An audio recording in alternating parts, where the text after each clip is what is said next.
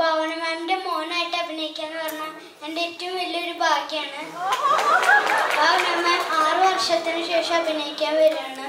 പിന്നെ എൻ്റെ എന്തെങ്കിലും ഷോട്ട് തെറ്റുമ്പോഴൊക്കെ Bhavana ma'am ഇങ്ങനെ ചെയ്യുന്നൊക്കെ എന്നോട് നല്ല ഹാപ്പി ആയിട്ട് ഒക്കെ പറഞ്ഞുതരും. പിന്നെ Bhavana ma'amന്റെ കൂടെ എനിക്ക് നല്ല എക്സ്പീരിയൻസ് ആയിരുന്നു. പിന്നെ ഞാൻ സെറ്റിൽ ഞാൻ റിസപ്ഷനിൽ നിന്ന് ഇറങ്ങുമ്പോൾ നമ്മുടെ പ്രൊഡക്ഷൻ കൺട്രോളർ നോബിൾ സാറിനെയാണ് ഞാൻ കാണുന്നത്.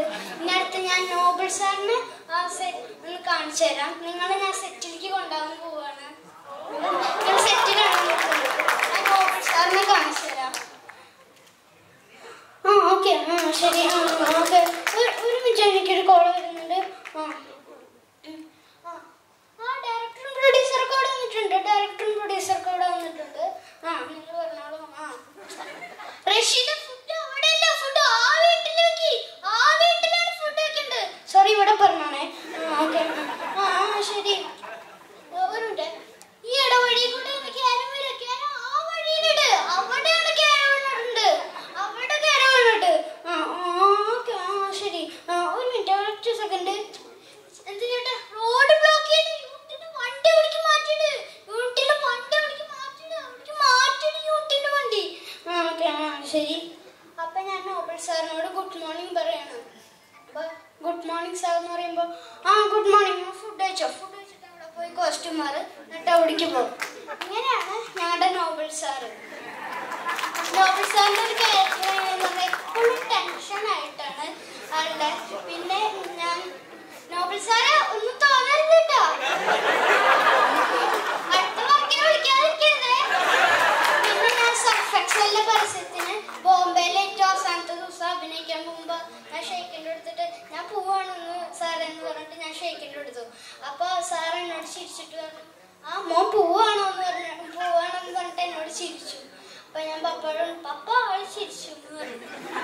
അപ്പം ഞാൻ ആള് കേട്ടുട്ടാ എനിക്ക് ചിരിക്കറിയാത്തോണ്ടല്ല, ഞാൻ ടെൻഷൻ ആയതുകൊണ്ട് എന്നിട്ട് എൻ്റെ തലയിലൊക്കെ ഇങ്ങനെ മസാജ് ചെയ്തു.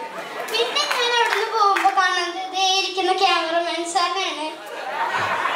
ഈ അടുത്ത് ഞാൻ ക്യാമറമാൻ സാറിനാണ് കാണിക്കാൻ പോകുന്നത്. ഈ ഫ്രെയിം പറ്റും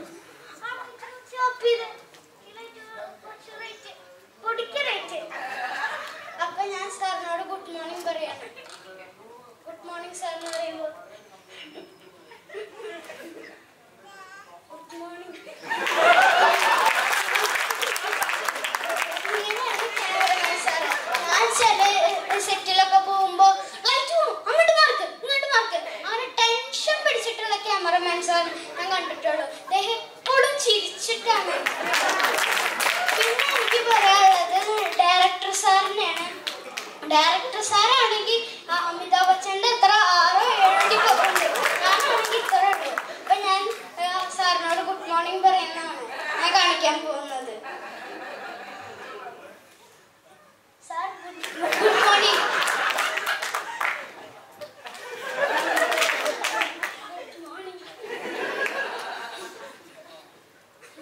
ഇങ്ങനെയാണ് സാറ്. സാർ എപ്പോഴും ചിരിച്ചിട്ട് നിൽക്കുള്ളൂ. എനിക്ക് എന്തെങ്കിലും സെന്റ് ഡയലോഗ് ഉണ്ടെങ്കിൽ തന്നെ ഇങ്ങനെ ചെയ്യണോട്ടോ എന്ന് പറഞ്ഞിട്ട് ഇപ്പോഴും ചിരിച്ചിട്ടാണ് എന്നോട് പറയുള്ളൂ.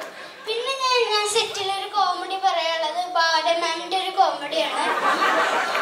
ആ കോമഡി എന്താന്ന് പറഞ്ഞാൽ ഞങ്ങള് വൈഡ് ഒരു ഷോട്ട് എടുക്കുകയാണ്. അപ്പൊ ഞങ്ങള് വീട്ടിൽ നിന്ന് ഇങ്ങനെ സ്കൂളിലേക്ക് വരുന്ന ഒരു ഷോട്ട് എടുക്കുകയാണ്. അപ്പൊ കുറെ കുട്ടികള് സ്കൂൾ ബസ് വലിയൊരു ഷോട്ടാണ്. ബസ് ഷോട്ട് എടുക്കുമ്പോൾ ഭാവന സ്കൂട്ടിയിൽ വരുന്നൊരു ഷോട്ടാണ്. അപ്പൊ ഞാൻ പിന്നിലുണ്ട്. എന്നിട്ട് ഫസ്റ്റ് ആക്ഷൻ എന്ന് പറഞ്ഞതും കറക്റ്റ് സ്പോട്ടിൽ നിർത്തി. പക്ഷെ എന്തോ ടെക്നിക്കൽ പ്രോബ്ലം പറ്റി. പിന്നെ സെക്കൻഡ് ആക്ഷൻ എന്ന് പറഞ്ഞപ്പോ വണ്ടി ഒന്നും ഇങ്ങനെ ടിസ്റ്റായപ്പോ എല്ലാവരും പിടിച്ചു. എന്നിട്ട് കറക്റ്റ് പൊസിഷനിലേക്ക് കൊണ്ട് നിർത്തി. പിന്നെ ഭാവന എന്നോട് ചോദിച്ചു, നീ പേടിച്ചോന്ന് ചോദിച്ചു. അപ്പൊ ഞാൻ ചോദിച്ചു, ഞാൻ എന്തിനു പേടിക്കുന്നു, ഭാവന എന്നെ പേടിക്കുന്നു. സത്യം പറഞ്ഞാൽ ഞാൻ പേടിച്ചു, പക്ഷെ പുറത്ത് പറയാൻ പറ്റില്ലല്ലോ. അപ്പൊ ഞാൻ എന്തിനു പേടിക്കുന്നു പറഞ്ഞു. അപ്പൊ എന്നോട് പറഞ്ഞു, നീ പേടിച്ചിരുന്നോ? എനിക്ക് വണ്ടി ഓടിക്കാൻ അറിയില്ല.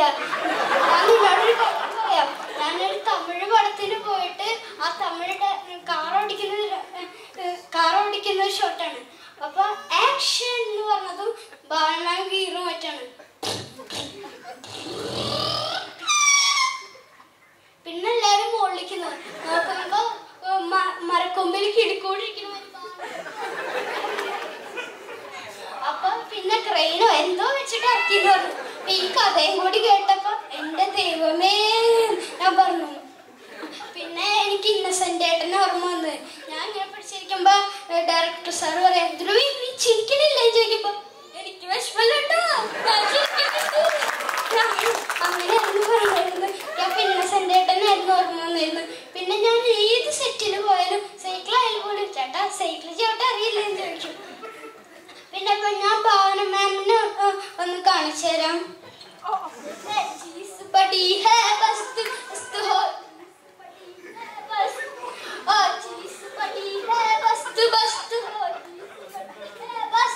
രാജു പശിക്കത് ഇങ്ങനെയാണ് ഞാൻ സെറ്റിലത്തെ കോമഡികള്. പിന്നെ എനിക്ക് പറയാനുള്ളത് നമ്മുടെ എല്ലാമായി പ്രൊഡ്യൂസർ സാറിനാണ്. Producer sir ഗൾഫിലായിരുന്നു. എപ്പോഴും അറബ് കോളുകളൊക്കെയാണ്. അപ്പൊ